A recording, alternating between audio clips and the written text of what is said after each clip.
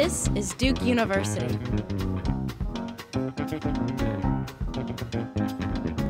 More and more often, history is migrating from books to the big screen. Duke University professor John Thompson argued in a recent academic paper that history is sometimes best dramatized in film.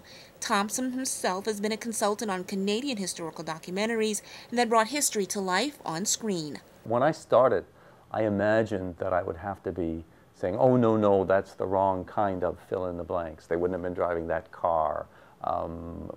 Mules would have been pulling that wagon instead of horses. But that turned out not to be a problem at all. The possibilities are endless.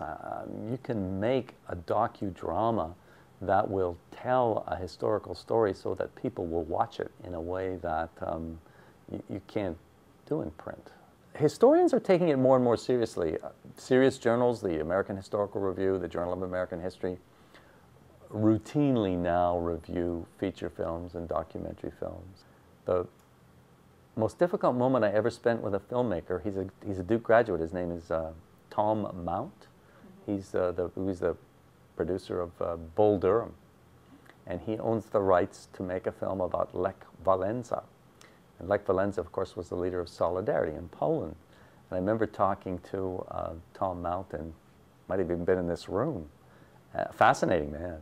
And I was asking what kind of a treatment he was going to use for Walesa. And he said, well, the big issue, he says, is to create motivation for Walesa to want to make sacrifices for Solidarity.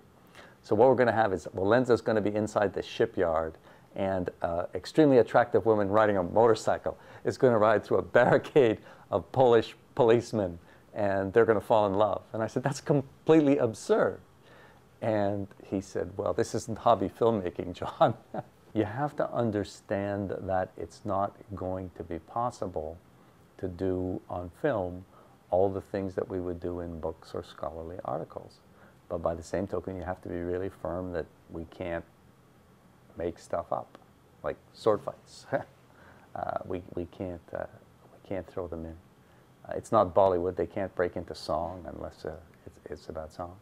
Produced by Duke University. Online at duke.edu.